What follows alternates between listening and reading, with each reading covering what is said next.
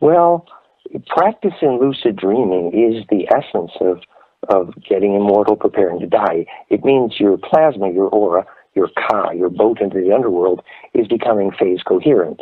In other words, if you don't get a big aura, you miss the purpose of life, and you don't take it through death. It's even more important in your checkbook. So getting a coherent aura, of course, means, live food and yoga, and very much about living in a coherent charge environment, which means away from the metal city and electrosmog. Obviously you need a magnetic map of your bed.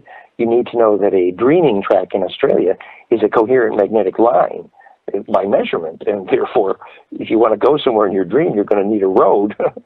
And regarding the DMT, I would say, the molecule does emulate the endorphin and trigger the pineal. The problem is that if you can't make it from yourself, from within, you probably are not going to be able to take it with you when you die.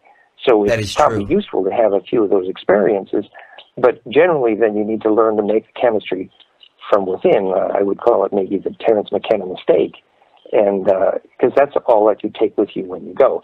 And again, it's not an arbitrary or even unmeasurable suggestion. It's very measurable. You simply measure your aura for coherence with the GDV, Galatkov's, calibrated Kirlian, and you can see the holes in your aura that arise from too much drug experience, and that then invites in astral parasites.